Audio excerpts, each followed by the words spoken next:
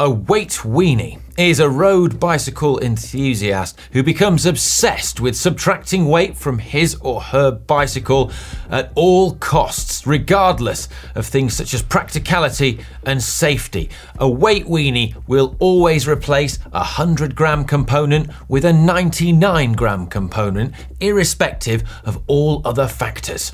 That's according to urbandictionary.com, and I have to agree with the definition. In this video, I'm going to outline the ultimate hacks and modifications so that you can turn your bike into the ultimate weight weenie machine and make it as lightweight as possible. Quick disclaimer though, this isn't about aero, this isn't about cost, durability, practicality, or value.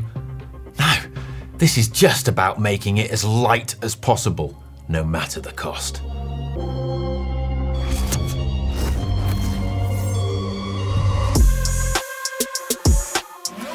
We're going to begin with the frame. It's the natural starting point. And you're going to want a rim brake frame rather than a disc brake frame. I mean, naturally it's going to be made from carbon fiber too.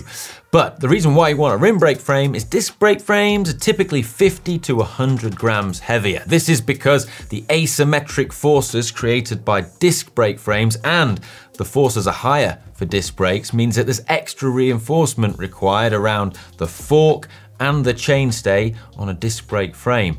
This is unnecessary added weight for a weight weenie.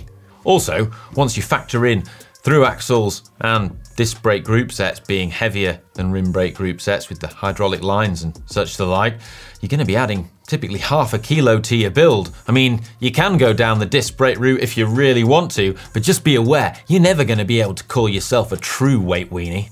Now with that considered, what frames are we looking at? Well, there are plenty of really lightweight carbon frames from around 2014, and you can often pick up some excellent used bargains. I'm talking things like the old Focus's Alco Max with the straight top tube, the Scott Addict, the Cannondale Super 6 Evo High Mod, or perhaps the ultimate, the Cervelo R5 RCA. Very rare those, but if you can find one, oh, you found a gem. All these frames appeared at a point in time where we kind of reached peak lightweight for bike frames. This was because bike designers weren't trying to make everything aero and just adding weight to make it aero. These bikes, it was all about making it as light as possible. So now we've discussed frames, we're moving on to group sets. The lightest group sets available are SRAM Red ETAP and SRAM Red 22. Mechanical. The SRAM Red cassette. I mean, that's a beautiful object too. It's really light, machined out of a single piece of titanium. Amazing. But there are even lighter cassettes out there, some really exotic ones made from really lightweight, exotic alloys if you're prepared to get them. Just be aware they won't be as durable as something made by SRAM, Shimano or Campagnolo, but come on, you don't care about that. You're a weight weenie. Also, if you are building the ultimate weight weenie build, you should seriously consider running one by as your drivetrain. This will mean that, well, you only need one shifter, one chain ring, and well, no front mech, plus potentially you lose some cabling and some cable housing as well. This all adds up, it's all weight. And to do this, technically, you should use a 1x compatible rear mech, such as SRAM Red Access. But you can kind of bodge it with a normal rear mech as well. As for that single chainring that you're gonna be running, well, it can only be made from one thing. As a weight weenie, your favorite material is carbon. Every day, you must wake up, stand in front of the mirror and say, I am a weight weenie and my favorite material is carbon. That's what I do. I mean, sure, the material properties of alloys are far better to certain applications, such as chain rings, but the carbon one, it's lighter.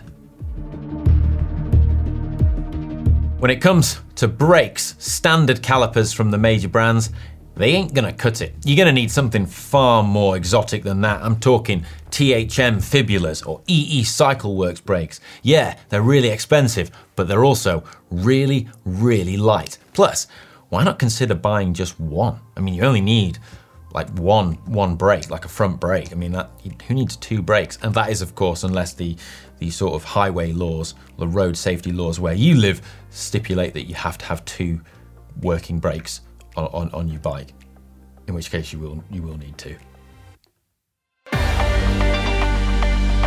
Handlebars.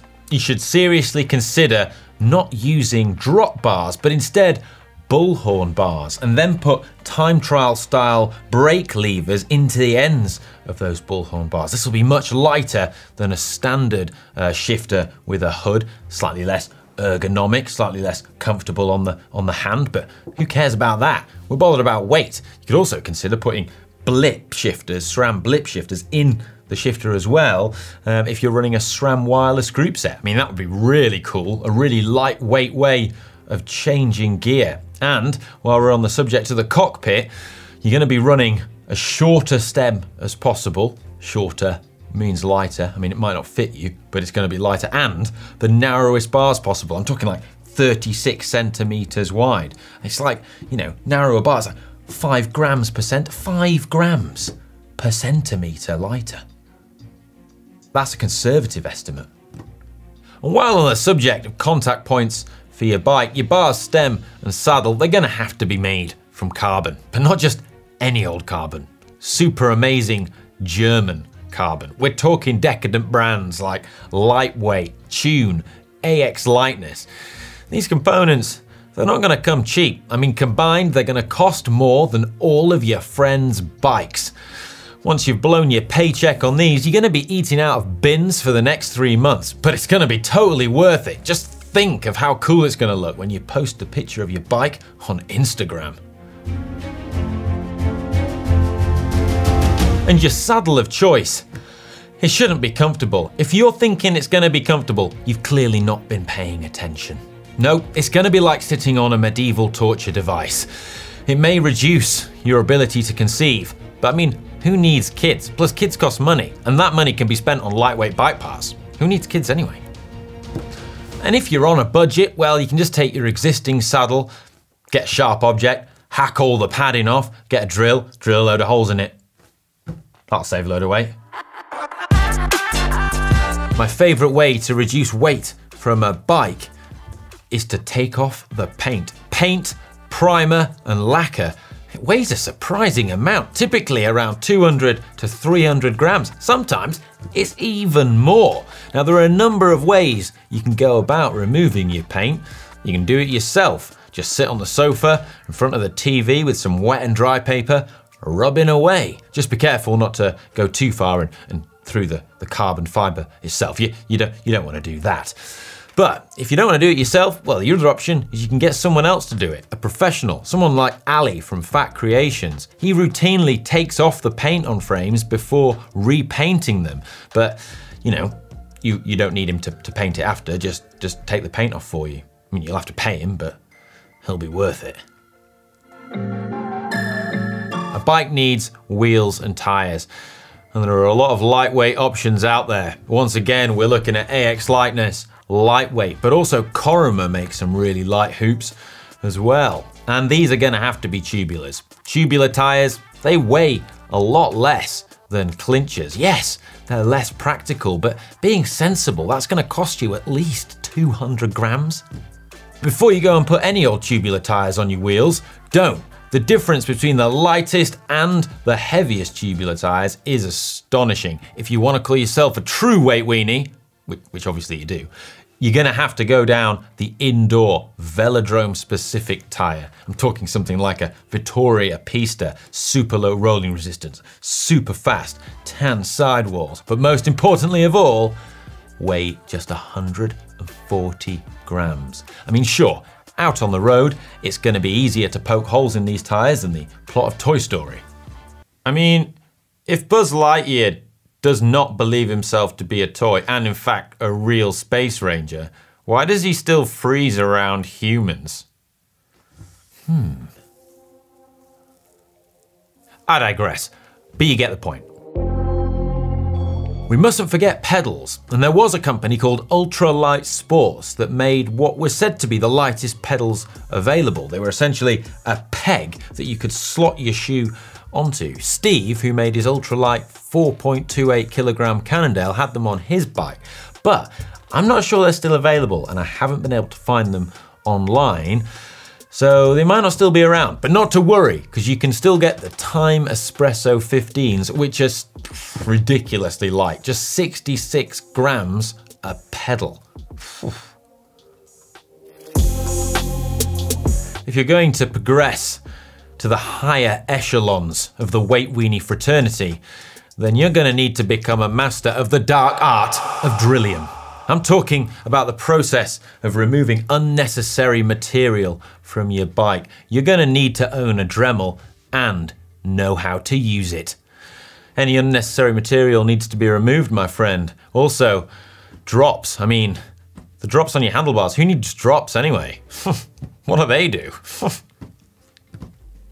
On a way to becoming a Weight Weenie Grandmaster, Manon recently practiced the dark art of drillium on a chain set, removing excess material. Good work, Manon. Well done. We also visited Steve, and Steve also displayed excellent drillium skills when removing excess material with a Dremel from the shifters on his super lightweight hyperbike build. Be more like Steve and Manon. Now we've covered all the major bases, we need to talk finishing touches. Obviously, you're going to go with titanium bolts throughout. This will save you about 2 grams across the entirety of your bike. It's not much, but you've come so far. Think of the savings. And sure, these titanium bolts possess all the material properties of cheese. They'll round out the first time you use them. But we've already established you're a Weight Weenie and you own a Dremel. Just drill them out if they round out. I mean, no problemu. Cables and cable housings too. Not all cable housings are equal, my friends. Oh no. Brands like Jaguar make super light ones that are significantly lighter than, well, the standard ones that you'd get. We're talking savings of around 20 grams or so. Add them to your shopping list. That's quite a lot, isn't it? And make sure that while we're on the subject of cables, you cut them to the minimum length possible. Obviously, this will, make adjusting your gears and derailleurs nigh on impossible, but think of the savings by doing that. You're gonna save at least a gram. Have you ever considered how much grease and lube weighs? If you haven't, then you've got much to learn, my young Padawan. You can forget about lubrication. Sure, your bearings, they're not gonna last much more than one ride. But this journey has never been about durability.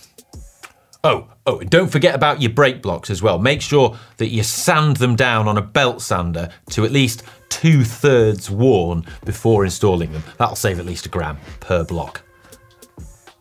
So there you have it. Follow all these tips and you're guaranteed to have a bike that weighs around 3 kilograms and a much lighter wallet as well. And once you've done that, submit your bike to the bike vault and you're pretty much guaranteed to get a super nice. It doesn't end there either. Let us know down in the comments what Weight Weenie tips and advice that we've forgotten to put in this video, as I'm sure everyone will want to find out. And if you enjoyed this video, please give it a thumbs up.